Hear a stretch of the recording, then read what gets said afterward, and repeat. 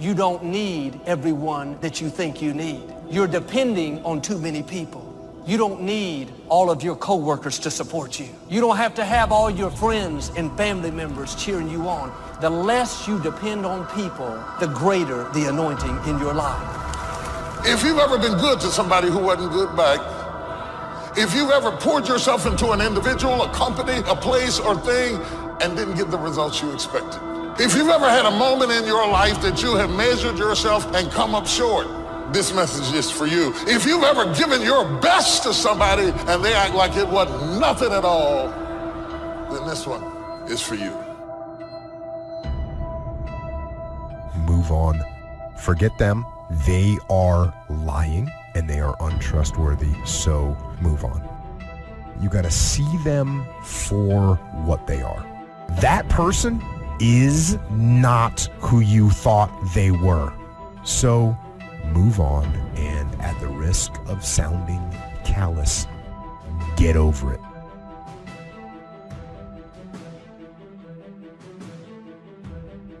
Are you discouraged because people are not giving you what they used to? It's because God's growing you up. Quit trying to get from people what only God can give. Go to Him for your value, your self-worth, for your encouragement. If you'll start passing these tests, not relying on people, you'll not only live more confident, more secure, but I believe and declare you're going to overcome obstacles that looked insurmountable, accomplish dreams that seemed impossible, and reach the fullness of your destiny. You cannot hang out with a bunch of defeated, going nowhere, no vision men and be an overcomer. You are who you hang around. I want you to listen at them and think about you, because it is possible to develop a mentality to fit your environment that simply makes the best of a bad situation. I'm not happy. I'm not getting the most out of my life, so I'm going to bring my expectation down to my reality and enjoy the fact that at least they didn't carry me off to the morgue today. I'm still here.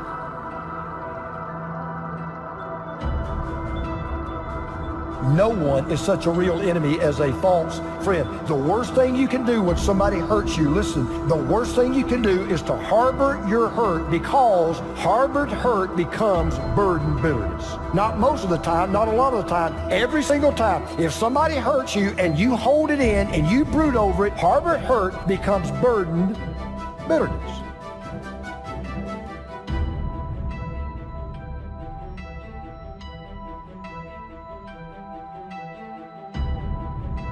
When someone breaks our trust, we question ourselves too. Like, we think my judgment's bad because I totally put my faith in this person and look what they did to me. So you got to build that trust up back again with yourself. How do you do that? Read, learn, work out, be alone. It's okay to be alone. It's okay. There's no big deal. Enjoy it. Do something productive and build that trust up in yourself. You know, look back at the situation, learn from it. You must be very intentional and deliberate. You're not going to wake up one day and find a law degree. You're going to have to work for it. And your problem is you wake up on Monday and you might be strong, but by Wednesday, you're not intentional and deliberate. You are hoping that the best is going to happen to you, and the best never happens to you. If you look in the mirror tomorrow and say that, you will change. Because nobody likes thinking of themselves as a failure. I don't want you to keep doing dumb stuff and say, my life is miserable. No, your life is not miserable. Your ability to make adjustments, to make corrections is messed up. And you're too slow. You're too casual. You think too much. You need to get in a hurry. The separator is going to be who takes massive action quickly. They print money. They don't print time. They don't print opportunities. You can lose money and get it back. You can't get time back. You can't get experiences back. Average people focus on money. The greats focus on time, because I can't get my time back. If for 10 years, if you didn't avoid doing what you knew you needed to do, what would you be like? What would happen if you just stopped wasting the opportunities that are in front of you? You'd be 10 times more efficient. You have no idea how efficient people get. If you want to make your dream become reality, The people that are running at their dreams know that it's possible that you can live your dream, that it's necessary, that you're relentless, that you have a plan of action, that you are creative. The people that are living their dream of finding winners to attach themselves to. The people that are living their dreams are the people that know that if it's going to happen, it's up to them. And they're resolving within themselves, it's not over until I win. The people that are running after their dream know they're going to have hard times. They keep on running because they're saying within themselves, I'm the one, no matter how bad it is or how bad it gets, I'm going to make it. The people that are running after their dreams are the people that are hungry. The key is time is precious. Life is not just the passing of time. Life is a collection of experiences, their frequency and their intensity. Life is not just watching the clock tick away. Life is a collection of experiences, their intensity, their frequency. When should you start the day? As soon as you have it finished. Plan the day the best you can, leaving plenty of room for improvising and surprises and all the stuff that happens during the course of the day. But if you've planned a good, productive day, now you start that day, you can't believe how much more valuable your time will be. Don't start the day until you have it finished. Now here's the next one. Don't start the week until you've had it finished. Now to lay out a week is a pretty good challenge. And then here's the big one. This is really challenging. Don't start the year until you have it finished. To the best of your ability. It can't be finished like minute by minute. But in terms of the sweep of what you want to accomplish, make sure that that's set and ready to go by the time January 1st rolls around. And it might get all upset. It might get torn up and you do a new one. You make so much progress the first 90 days that now you've multiplied it all by 2, by 3. Because that happened to me. I thought, wow, this is going to be a great year. By the time I'd finished the 3rd month, I'm rolling, I'm soaring. So many things are happening, I revised my whole year's plan. Next key to time management. And that's work longer and harder. But see, there's a limit to that. I almost lost my health the first year. I went so crazy about personal development and achievement. I just went bonkers. You know, I told you I was skinny. By the end of that first year, I was a walking shadow. And then it suddenly occurred to me, what if I got rich and too ill to spend it? I mean, that was a shocker. So I started, developing a little more reasonable. Because I said, if 12 hours won't do it, I'll work 14. If that won't do it, I'll work 18. I mean, how many hours it takes. And sure enough, it cost me too much. So see, working longer and harder for some might be appropriate. Here's the key, not to work harder, but smarter. We give up so quickly. The first time we get turned away, we go home. The first person that doesn't like us, the first person that doesn't help us, the first time it gets a little hard, many of us are so quick to see disappointment as a dead end. If you can't get in, go up. If you can't get through on this level, go up to a higher level. Sometimes the reason God allows you to be restricted is because you're at the wrong level. And sometimes He'll put a disappointment in your life, so you have to climb over it. Restoration will come. Healing will come if you won't give up.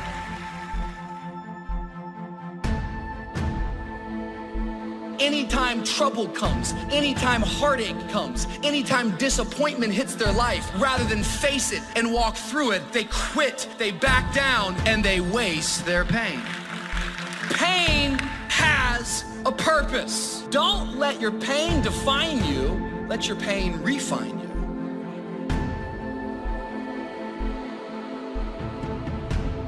Now, our job is not to be the person who exposes betrayers. Our job is to make sure that we stay resilient enough to know that betrayers are going to come and go, but we're going to walk by faith and not by sight. And we are going to forgive people. We are going to enjoy our life.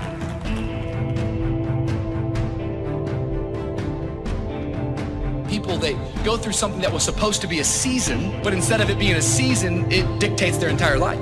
You met people that instead of getting better, they just got bitter because of the pain. Before before you know it, their entire identity is wrapped around their issue. It's wrapped around this moment of heartache, this moment of disappointment.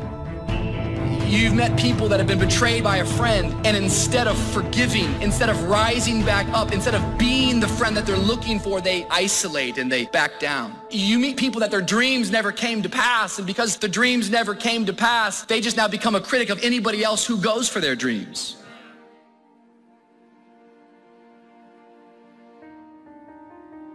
Stay on your path, stay positive, stay encouraged, keep praying. I want you to start praying specific prayers, and that way you're going to start witnessing God bless you specifically.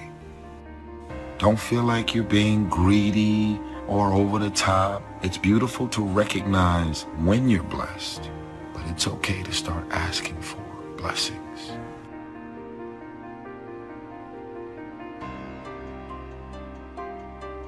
And so right now, in this era where we are, the people that are going to come out on top, the people that are going to get control of their destiny, the people that are going to maximize this place in history and be fortified in terms of their mental resolve and families and their skills and their ability to create incredible wealth, are people that are using their times more productively. The people who take the time to learn something new every day. If you're not willing to learn, nobody can help you. If you're willing to learn, no one can stop you. 80% of the things we do are busy things that we do in an area that is not effective. The average person only spends 20% of their time doing the thing that they are really gifted at, created at, excited to do. And the rest of it is all the dumb stuff that we all have to do in order to survive. Wonder what would happen if we would go from doing 80% of things that are busy but not effective and 20% of the things that are really effective if we would switch those numbers around and only give 20% of our time to the things that we have to do and 80% of our time to the thing that we were created to do.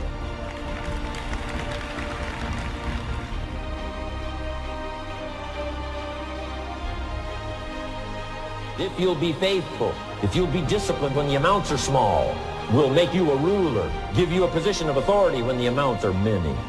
Take care of your disciplines when the amounts are small, and then life will see to it that you get some extraordinary numbers to work with. Do not disregard the smallest of disciplines. Do not neglect the smallest of disciplines, and build on that foundation, and you can have everything you could possibly want.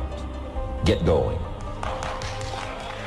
Don't stop at where you are as if it were the destination, when in fact, in reality, it may be the transportation that brings you into that thing you were created to do.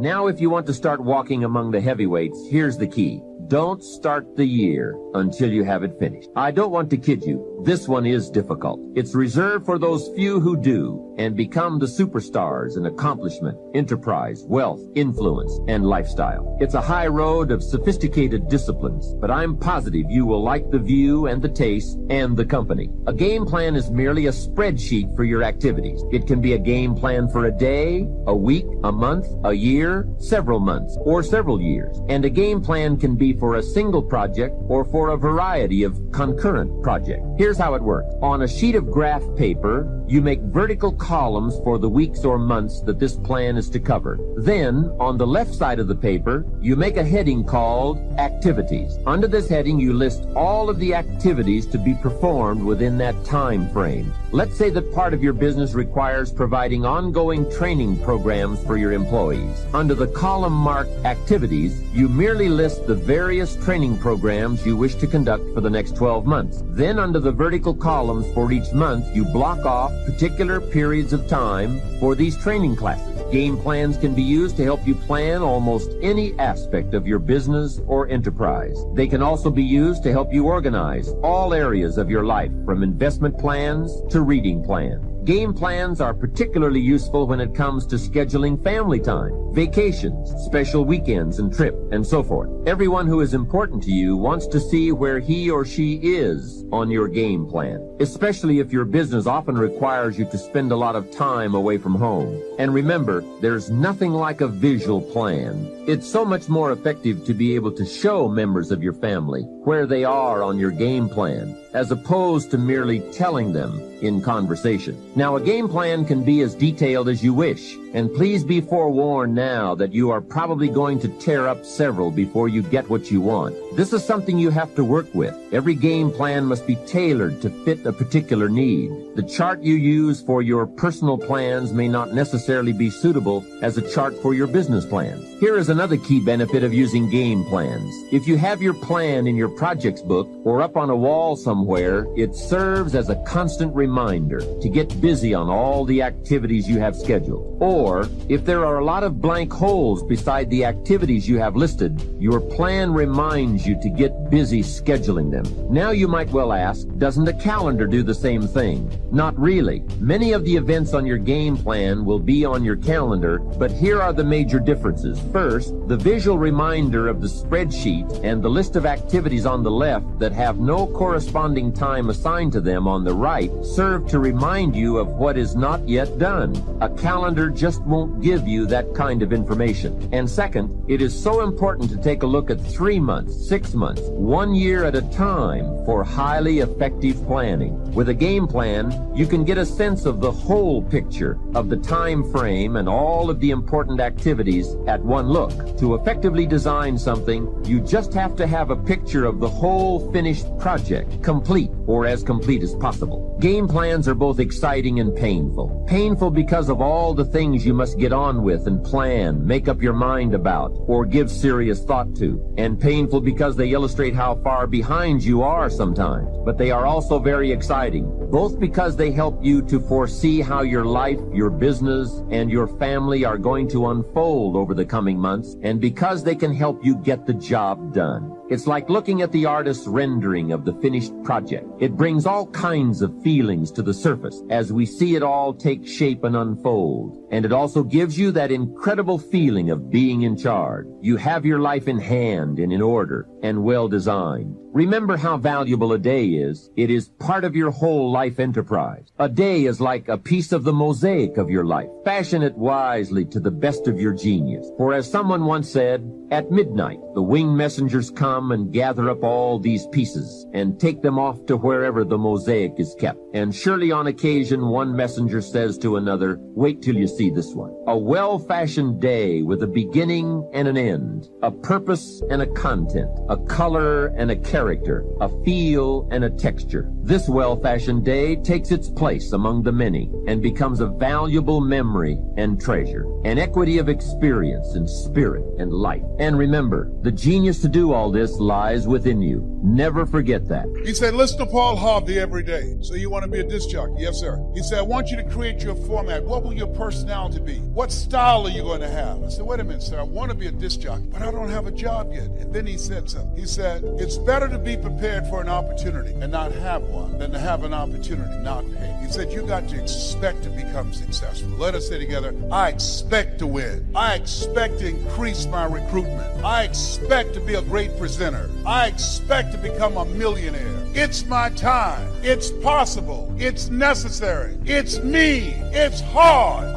It's worth it. Nietzsche said, if you know the why for living, you can endure almost anyhow. Your homework assignment is write down 5 reasons that will make it worth it to you. So when the tough times come, and they're going to come, when you feel like you can't see the light at the end of the tunnel, and that's a part of the process, your reasons will be your rod and staff to comfort you, to take you through the storms of life. He told me, you want to be a disc jockey, practice on your communication skills. Visualize yourself talking to thousands of instruments. See yourself on stage presenting. Be willing to invest invest in yourself. Warren Buffett was being interviewed by financial analysts on CNN. He said, what's the most important investment a person can make today? Warren Buffett, a billionaire, has billions of dollars in the stock market, billions of dollars in real estate. He looked at the reporter and said, the most important investment you can make is in yourself. The reason you are here, the reason you invested your money, your time and energy and transportation and the room and all the costs in a so-called tough economy, because you have the mindset of a billionaire. You know, investing in yourself, you are your most treasured asset. Give yourselves a round of applause. Come on, bring energy level up. So he said, Mr. Brown, I've done all that I can do for you. You got to go out and face the music. Go with the things I've taught and make it happen. I went to WMBM radio station on Miami Beach. Milton Butterball Smith was the program director. Hello, Mr. Butterball. My name is Les Brown, sir. I like to be a disc jockey. He said, young man, you have any journalism in your background? No, sir, I don't. You have any experience in broadcasting? No, sir, I don't, but I practice every day. Show you how good I am. He says, no, we don't have a job for you. How many have been rejected? Raise your hands. I was devastated with rejection. I went back, Mr. Washington. I said, Mr. Washington. They said, no. He said, don't take it personally. Most people are so negative, they have to say no 7 times before they say yes. He said, you got to be hungry. Go back again. I said, yes, sir. I went back again. Hello, Mr. Butterball. How are you, sir? My name is Les Brown, sir. I like to be a disc jockey. He said, I know what your name is. Weren't you here yesterday? Yes, sir. Didn't I tell you no yesterday? Yes, sir. He said, then why are you back today? I said, well, sir, I didn't know whether or not somebody was laid off or somebody was fired, sir. No one was laid off or fired. Now get on out of here. I came back the next day, talking loud, looking happy, like I was seeing you for the first time. I said, hello, Mr. Butterball. How are you? My name is Les Brown, sir. I like to be a disc jockey. He said, I know what your name is. Weren't you here the last 2 days? I said, yes, sir. Didn't I tell you no the last 2 days? I said, yes, sir. He said, then why are you back today? I said, sir, I didn't know whether or not someone got sick or someone died, sir. He said, no one got sick or died. No one was laid off or fired. Now don't you come back here again. I came back the next day, talking loud, looking happy, like I was singing for the first time. I said, hello, Mr. Butterball. How are you? He looked at me with rage. He said, go get me some coffee. I said, yes, sir.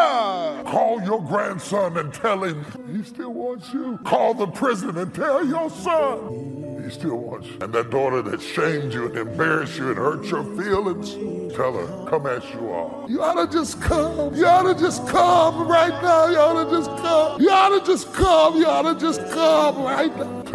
Tell him he's waiting. He's been up every night looking out the window waiting on his son to come back. I know you come to church, but do you really come to him? He's waiting.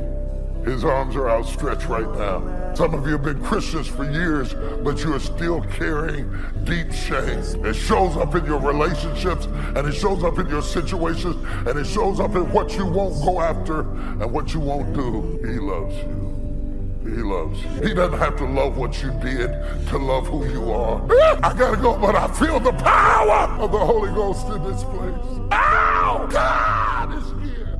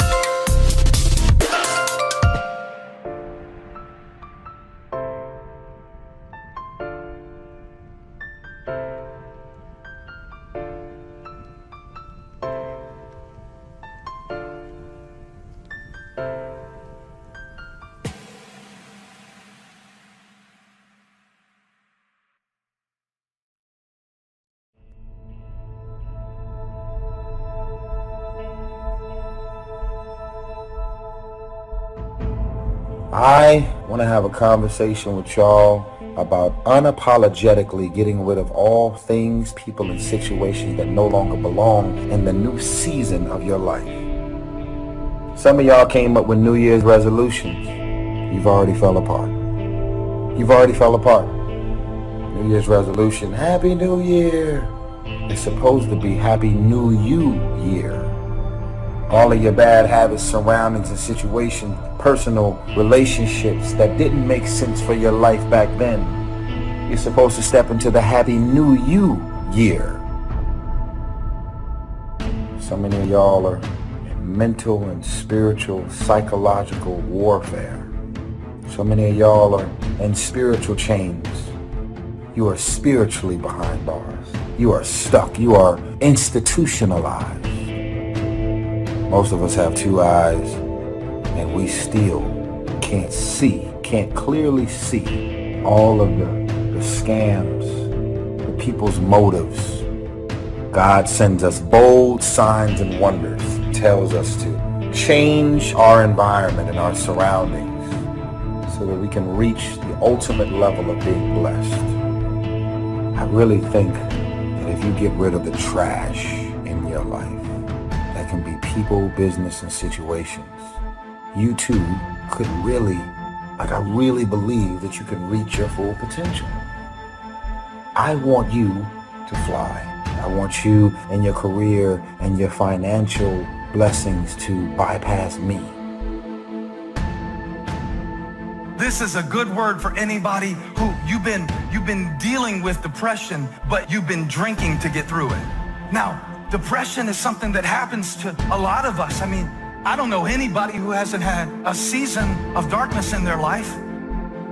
But if I try to drive out darkness with darkness, and I depend on something in the darkness that is going to make me addicted to something even when the light comes up, the second storm is worse than the first. Now, a lot of us are dealing with loneliness right now in this season. That's a storm that you can't always control. But if you run to places in the storm that are more dangerous than the storm itself, how many times have you left a place that you didn't like? And the problem is, you can't change if you never stay. Staying power. Staying power.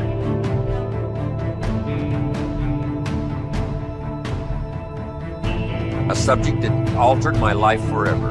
It was just unbelievable. I hadn't known my mentor, Mr. Scho, very long until one day he said, Mr. Onge, let me see your current list of goals. He said, I've had a lot of experience and I've been out here for a while. And he said, let's go over them and maybe I can really give you some good ideas. And I said, I don't have a list. He said, well, he said, if you don't have a list of your goals, he said, I can guess your bank balance within a few $100s, which he did. That got my attention. I said, you mean my bank balance would be a lot bigger if I learned how to set goals? He said, drastically bigger. That got my attention, so I finally said, hey, I want to learn how to set goals. It is a fantastic skill to develop, how to design your own future.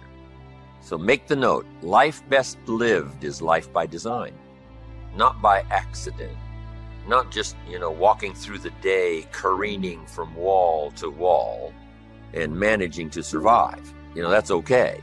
But if you can start giving your life dimensions and design and color and objectives and purpose, the results can be absolutely staggering. Key phrase, here's a chance now to use your imagination. Because the imagination builds cities, imagination conquers disease, imagination develops a career, imagination sets up a relationship. Imagination is where all tangible values and intangible values begin in the imagination. So what you've got to learn to do is use this powerful resource. Now, sometimes all by ourselves, it's a little difficult sort of to get it going. That's why a little workshop like we're going to do today is sometimes very helpful. When someone does a little coaching and says, how about this niche? You say, I never thought about that. That ought to be easy to do. And the first thing you know, you're going. And that's why that is so important. But now, tapping this resource of the imagination and thinking about your future, thinking about tomorrow, as early as tomorrow or the rest of the day, and thinking on out the rest of the year, on into the next century, on into the early years of the next century. A workshop like we're about to do helps call your attention to that so you can use your imagination to start prospecting for the future, what could be possible for you. We're affected by our dreams, our vision of the future. You got a problem? It's called anxiety. Here's the solution. It's called prayer. What's the result of prayer? Peace. Maybe you're like, Rich, okay, but you don't understand. You don't know my story. You don't know about my life right now. I ain't got no time for peace. You never met my boss. Can't get no peace over there. You don't know my husband. Ain't no peace in my home. You don't know my situation. You would be absolutely correct, absolutely right. I don't know all of those factors and all of those variables, yet I'm not sure if you're listening to me tonight. What the scripture says is that when we go to God in prayer, what happens is that we don't get man's peace, we get the peace of God. The peace of God is interesting because the peace of God transcends all understanding, meaning that God's peace is superior to your earthly situation. God's peace is illogical. So if you have a situation that doesn't make sense, good news, your God has peace that doesn't make sense. Listen, your situation might not change, but your soul will.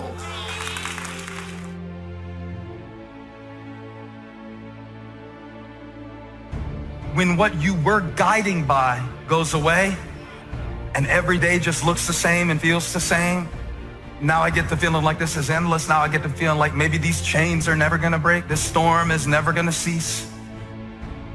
What you go through doesn't determine where you end up. What you go through doesn't determine where you end up. Who you listen to determines where you end up. Because I think right now you are walking through a valley between two voices. One is wisdom, one is worry. One is gratitude, one is grumbling. One is blame, one is faith. Wait a minute. The opposite of faith is doubt. No. Doubt doesn't keep you from having faith. Doubt gives you something to have faith for. But blame will block faith every time. Blame will always block faith. You want to make sure that the greatest pull on your life is the pull of the future. Some people live in the past and let their life be continually pulled and influenced by the past. And yes, we must remember the past and review the past to make it useful to invest in the future.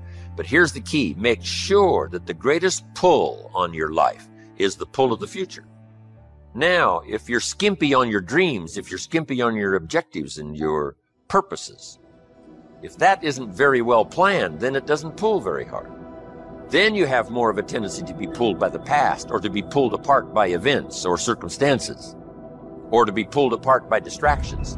So in order to save yourself from being pulled apart by distractions or pulled back to the past, you want to now start really designing the future so that the greatest part of your attention and focus and pull, like a magnet, pulls you forward into the future to accomplish your goals. If you take a seed and throw it on the concrete and walk off, the sun just burn it up. Got to have dirt put on top of it. In my mind, it doesn't make sense that to grow something, you should dig a hole, put it down in there, and cover it with dirt. Logically, that don't make no sense to me. But oh, though, see, dirt is necessary for growth and development. Dirt builds character. Dirt gives you the push-through factor. Dirt makes you come with it when you don't feel like coming with it no more. All of y'all that had dirt throwed on you. And dirt ain't always what you want. It's somebody talking about you down on your job. It's somebody accusing you of something that you didn't do. It's somebody telling you you ain't gonna make it. That everybody get dirt put on them. But see, when you're getting put under that stress, please know God is always working, so I smile. Because I know he back there. See, that dirt builds character in you. When they talking about you, it teaches you to withstand it. Then it gives you something to push through. So when you put the seed and you put the dirt on it, if you understand stress, stress really ain't just dirt. See, they don't call it dirt when they plant it. They call it soil. Because see, soil has nutrients in it. What the nutrients, when people talking about you, dogging you, lying on you, backbiting, stealing from you, they're actually putting nutrients in you. They are building character. You got character now. And now the dirt is necessary so you can prove yourself. Everything you see above ground that blossoms and plants and grows and that's beautiful, it was underground one time. But if you're weak in learning to set goals, if you haven't really worked on this that we're going to work on, then that is a solution you need to consider. Goals are like a magnet. They pull. The stronger they are and the more purposeful they are, the bigger they are, the more unique they are, the stronger they pull. If you have excellent goals and high dreams, here's what they also do. They pull you through all kinds of down days, down seasons. They pull you through a winter of discontent. They pull you through distraction on every side. It says, look here, look here, look here. Strong, powerful dreams like a magnet pull you through that. Strong dreams and goals pull you through a disaster. Some people get swallowed by the disaster because they have nothing on the other side of the disaster to pull them through. A bad day can almost overwhelm you if you don't have something really purposeful to go for at the other side of that day. At the other side of the difficult time, at the other side of the down time. If you've got plenty out there to attract and pull, it'll pull you through all these things. And very little of it will attach itself to you. You'll be able to get through some of the most difficult times if you have this spectacular vision ahead of you of where you're going and what you're going to accomplish. Getting through will be easy or easier. So, learning to set goals, it is an incredible experience. Once I learned it, it transformed my life forever. Being here today is an accomplishment of my goals. When I travel around the world and sit on an airplane, I say, I dreamed about this one day. I used to go to the airport and watch the planes fly away, and I said, one of these days, I'll be on one of those planes. I dreamed about it. I dreamed about the other side of the world. I'd never been to Italy, but I dreamed about it. I'd never been to South Africa, but I dreamed about it. Sure enough, step by step and country by country and flight by flight, I started checking them off my list. It was the most exhilarating feeling. Powerful to set those goals, reach out there into the future, design something to the best of your ability, refine it as you go, tear it up periodically if you want to, set a whole new list. It's your life, it's your future. But now I would like to do it in a very simple, easy manner that you can follow, so that you can use it for the future to pass on to your children, or if you got a little group that you train and teach, or your management and salespeople, you can use this with others. So what I'm going to go through with you here is sort of a model. Sort of, if I rush you just a little bit on getting through this model, at least I will leave you with the model that you can use later. And not only use later, but use later to pass on to someone else in some manner. So, having laid this background now, here's what I want you to do. Get a fresh piece of paper. And this is called now the workshop. And on this workshop now, I want you to write down the question and then do the exercise. First question, list what 5 things have you accomplished that you're already proud of? What 5 things have you already accomplished that you're proud of? Now, primarily what this is for is to, give you credit for what you've already accomplished. Shelf said to me, Mr. Owen, you've already been setting goals. You've already gone for something and you've achieved it. But you've probably done it haphazardly. You haven't done it with a real plan in mind. And you've accomplished some things. Now, if you start deliberately doing it, can you imagine how you can multiply the effect by 5, by 10, by 20, by 100? I finally got the message. So first of all, he wanted to make sure I got credit for the things that I had already accomplished, especially in my own mind. Whether it's an accomplishment to someone else doesn't matter now, just so you recognize it for yourself. Now that you've done that little workshop, here's the second question. This is going to take some time now. What do you want in the next 10 years? What do you want in the next 10 years? Now, under this, what do you want in the next 10 years? That is the question. I want you to make a list of at least 50 items. Now, here's what I want you to do. I want you to just write as fast as you can. Don't give any much detailed thought to it. of what you want in the next 10 years, and just let your mind run free. Now, also remember this. This is not what you think you can get. This is what you want. If it all fell into place and you could have everything you wanted in the next 10 years, what would you take? If somebody promised you can have anything you want in the next 10 years, what do you want? I want you to approach it that way, because it's not important to think, what do I think I can get? I want you to now think about what you want in the next 10 years. And put them one under the other, not side by side, but one under the other, because we're going to do something with this list when you finish. You don't have to just be shortchanged on this list. I mean, this list can go on and on and on. And if you're working this workshop and you've got plenty of time, you just, give it plenty of time until everybody's pretty thoroughly, ready now with this list. But now here's what I want you to do with this list. I want you to go through the list now, one item at a time, write down the list, and I want you to give each item a 1, a 3, a 5, or a 10 by saying, that's about a 1-year goal, that's about a 3, that's about a 5, that's about a 10. I want you to look at each item, write down the list, and give it a 1, 3, 5, or 10. Now, here's what I want you to do with this list. I want you to look at each item that you've numbered number 1, and I want you to pick out the 4 most important and identify them some way. Either make a new list of the 4 most important 1-year goals, or circle them, or put a star or something beside it. What are your 4 most important 1-year goals? Now that you picked the 4 most important 1-year goals, here's the next question. Why? Why are those 4 goals important to you? What are they going to do for you? What will they accomplish? Why did you pick those? Why? Why are those goals important? Just 3 or 4 sentences. If we don't have time to complete it, you can complete it later. If you have plenty of time doing this workshop, you just take the time. Why are those 4 goals important to you? Okay, put a little star there now. Those little stars mean finish later. Okay, because you can continue on with this, long after this workshop is finished, and then use it as a model to teach. Remember, study, practice, teach. Now, make these notes. Next, when the why gets stronger, the how gets easier. When the why gets stronger, the how gets easier. When people don't have strong, powerful goals, the how is almost impossible. The how is too difficult. How to do it seems like, how can I ever accomplish this? The how starts getting easier and easier when the why gets bigger and bigger and stronger. Now make this note. Purpose is stronger than object.